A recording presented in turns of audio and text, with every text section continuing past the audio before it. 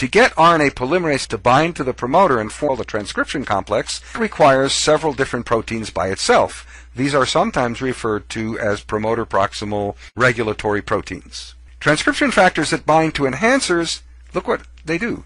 They actually result in bending the DNA, or bending chromosomes actually, because at this point they're not naked DNA. They may be loose, euchromatic DNA, but they're still associated with lots of chromatin proteins. So what happens is you bend the chromosomal DNA, or the chromatin DNA. Remember that the cap protein in bacteria bent what is essentially naked DNA, and in so doing, it loosened up some of the H bonds between the two strands, making it easier for RNA polymerase to get in and bind to the strand that it would actually have to transcribe. If you could bend eukaryotic chromatin or eukaryotic chromosomal DNA, you might achieve the same purpose.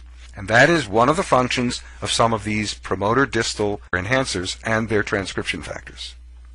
So here's a picture of chromosomal DNA. It's not showing the chromatin as such, but it is showing the DNA bent over in the vicinity of a gene and complex with a whole host of proteins, some of which are going to be intimately involved in the actual act of transcription, and others which are involved in regulating the gene, making sure that it is on, and in doing so, actually bending the DNA and making it more accessible to the polymerase and other proteins in the transcription complex. So let's take a look. There are a couple of enhancers. They're actually shown as being on opposite sides of an entire gene, which is not unusual, and they are bound to some proteins shown here as well. And the effect of binding their transcription factor proteins is to bring those two enhancer regions together, in other words, to bend the DNA, and to interact as well with components of the transcription complex that assembles at the promoters. So for example, this could be a steroid hormone receptor complex, or it could be a phosphorylated transcription factor such as the activated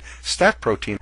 There's our promoter. There's a protein that helps the RNA polymerase situate itself in the right position so that transcription can begin. This protein is called the TBP, or TATA binding protein. Remember that the promoter has a sequence in it, in most cases, of TAA, or the TATA box. And so the TATA binding protein is one that is designed to recognize and bind to that sequence, and in so doing allows other components of the transcription complex to assemble. Eventually, the last of these is in fact the RNA polymerase.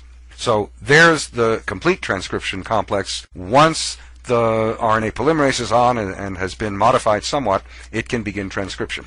All of this would not happen were it not for the presence of enhancer proteins. In other words, this gene would only be active if those transcription factors that bind to the distal elements were actually there and doing this.